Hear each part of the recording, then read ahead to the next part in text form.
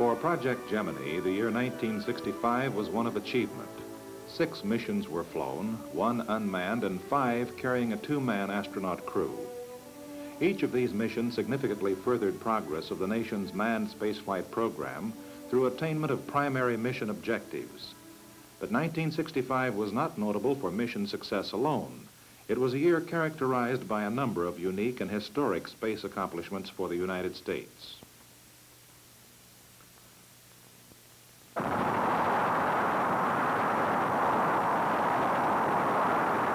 This was the first Gemini mission of the year, an unmanned suborbital flight extending more than 2,100 miles down the Atlantic missile range. A flight designed to qualify all systems of the Titan launch vehicle and the Gemini spacecraft for the manned missions to follow. The Gemini II spacecraft carried an onboard camera which pointed through the window, providing an astronaut's view of the mission re-entry phase.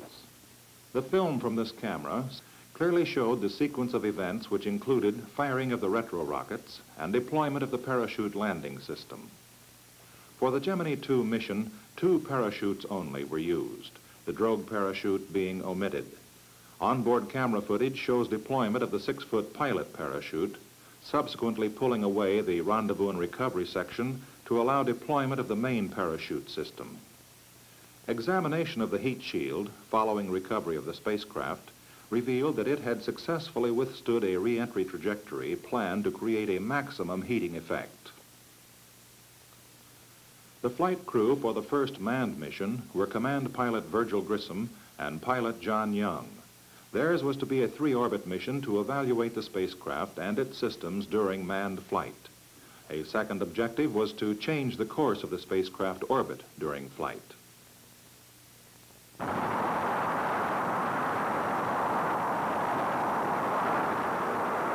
After a perfect liftoff, stage separation occurred. The launch vehicle placed the spacecraft near the program trajectory with an apogee of 139 statute miles and a perigee of 100 statute miles. After a flight lasting 4.5 hours, the spacecraft splashed down well within the planned landing area. All major mission objectives had been achieved. In addition, Command Pilot Grissom had successfully executed 2 orbital altitude changes as well as an orbital plane change. Except for re-entry maneuvers, this was the first time man was able to change the orbital path of a spacecraft during flight. The way for manned rendezvous and docking missions had been prepared. The flight of Gemini III demonstrated another significant aspect of manned spaceflight. During the mission, the crew had performed several scientific and technical experiments. Notable among these was photography of the Earth from the orbiting spacecraft. Space photos, such as these, taken during Gemini III and subsequent Gemini missions, reveal the Earth in great detail.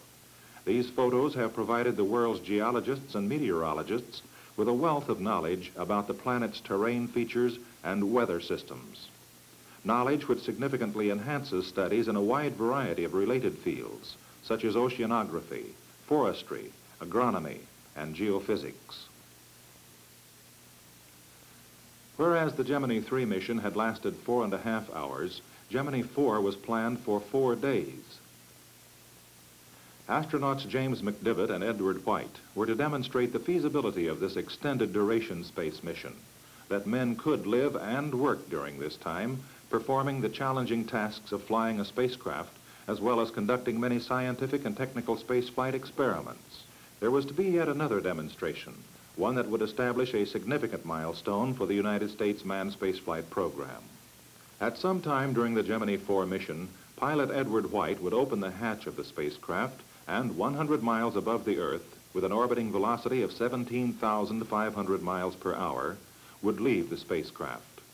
For this maneuver, known as extravehicular activity, EVA for short, special clothing and equipment had been designed. A life support pack mounted on the parachute harness contained an oxygen bottle with enough oxygen to enable the astronaut to return safely to the spacecraft in the event of umbilical line failure. To protect the astronaut's body against extreme temperatures and space particles, a suit made from layers of aluminized mylar, nylon, and felt, also special temperature-resistant overgloves. A small propulsive unit, a so-called space gun, was also to be carried during the EVA. The space gun, designed by NASA engineers of the Flight Crew Support Division expressly for the mission, provides a limited amount of thrust from a supply of compressed oxygen, permitting the astronaut to maneuver in space.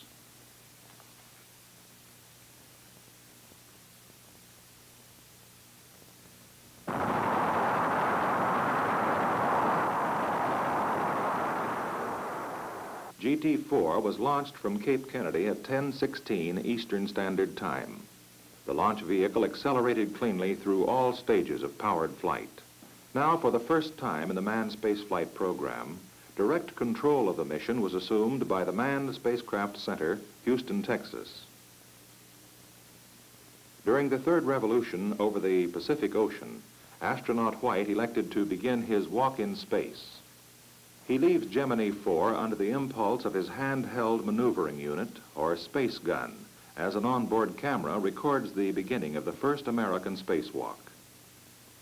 Command pilot McDivitt was brief about the whole thing. "He's out, flight," he said. Colonel White continues to maneuver in front of the spacecraft, relying chiefly on the space gun for control. He reported absolutely no disorientation, a fact which he would emphasize again during his spacewalk. During EVA, Command Pilot McDivitt flew the spacecraft steady as a rock. At the same time, he constantly monitored the entire EVA exercise. He took still and motion pictures and maintained essential communications with mission control. This is the pilot's thermal glove, which floats up from the spacecraft and enters its own orbit. Astronaut White was impressed by the positive control furnished by the space gun. He uses it now to yaw left and out of the screen.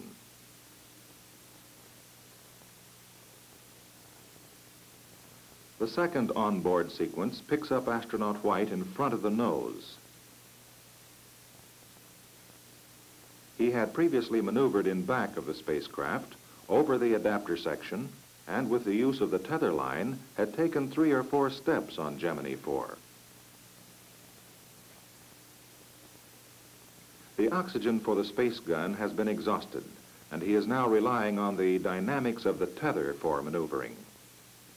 Fearful of harming the stub antenna on the spacecraft nose, he pushed off with his foot and went into a marked roll. However, Colonel White reported that roll did not disturb him or greatly affect his ability to maneuver.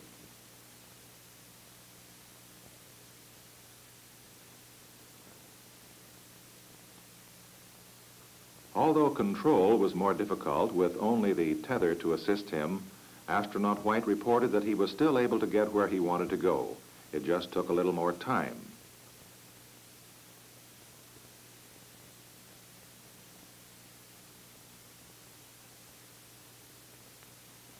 The spacecraft is now coming up over the coastline of California. Astronaut White is out of camera range. This sequence illustrates the photographic clarity and detail that is possible from space, a fact which holds much promise for a new geologic mapping of the Earth's surface. As the flight continued over the United States, astronaut White began preparations for return to his spacecraft. After more than 20 minutes in space, he re-entered Gemini IV, and the mission continued.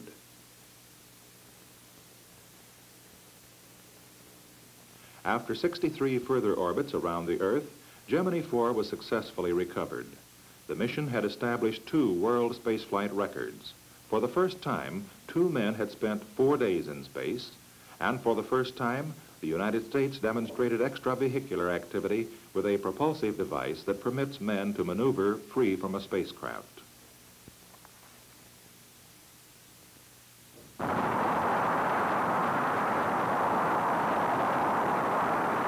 Only 11 weeks lapsed between the recovery of Gemini IV and the successful launch of Gemini V. Whereas the last spacecraft had journeyed around the Earth for 4 days, Gemini V, with astronauts Gordon Cooper and Charles Conrad aboard, was planned for an 8-day mission, the time it would take to reach the moon and return.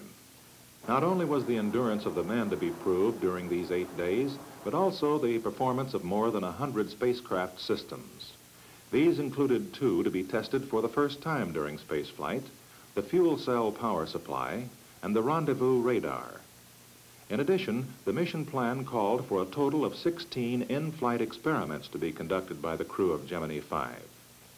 A planned radar evaluation pod exercise was canceled due to a temporary fall-off of spacecraft power.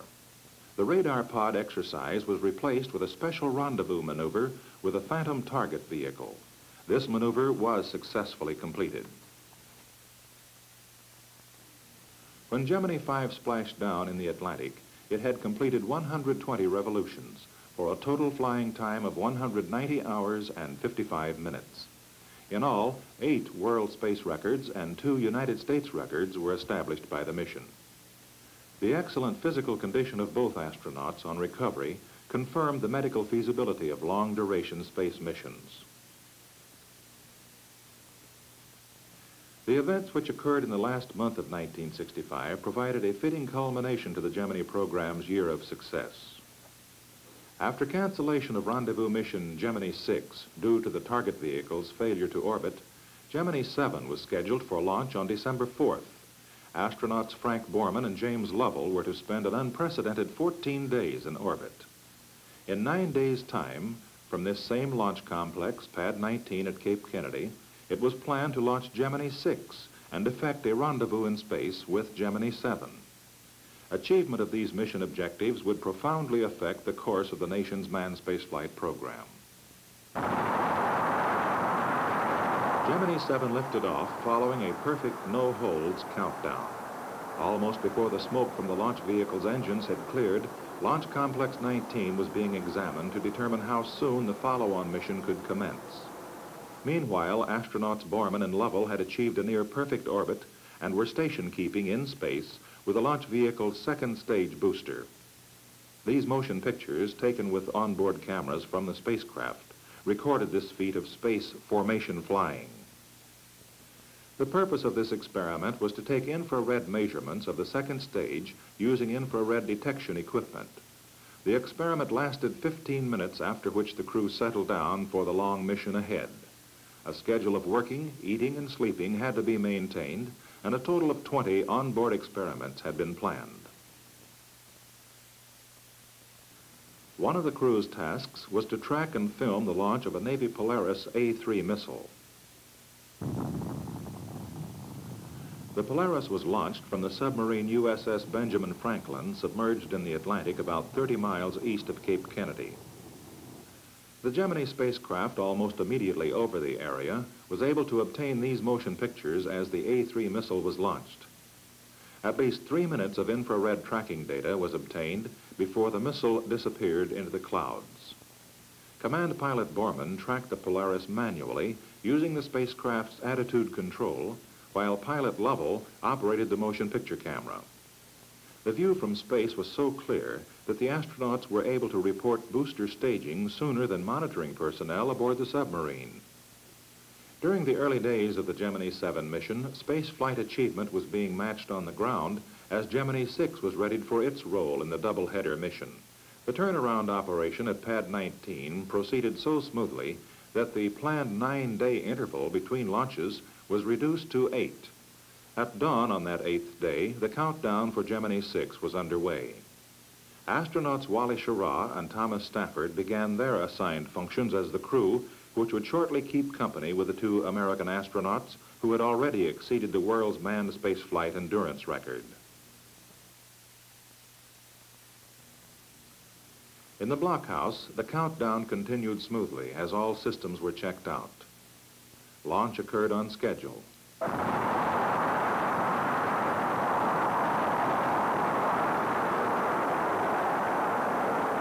In what seemed now a Gemini tradition, the launch vehicle lifted cleanly from the pad, accelerating the spacecraft towards orbit insertion and a rendezvous with Gemini VII.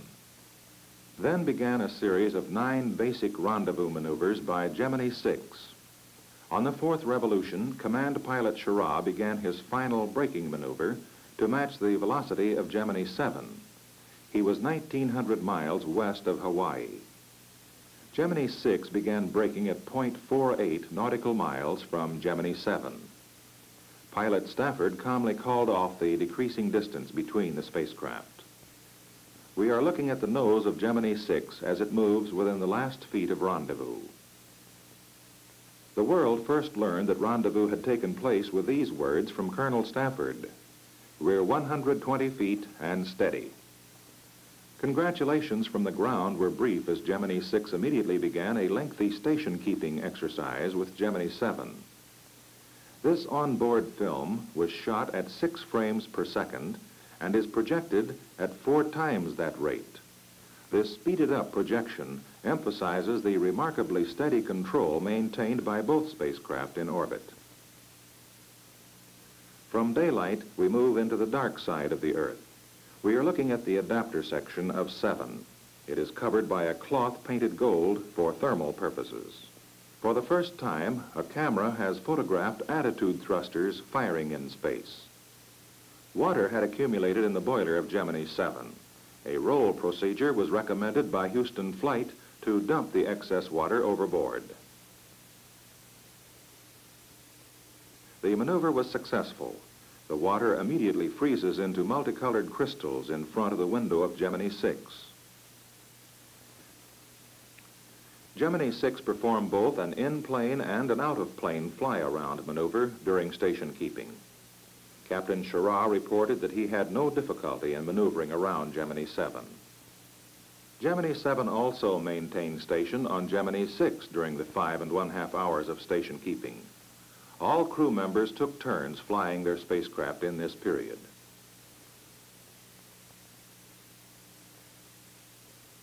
Gemini VI has now moved in over the nose of Gemini VII. Only 1 foot separates them. We can see Captain Lovell through the pilot's window. Command pilot Schirra reported that he could see the beards of both crew members.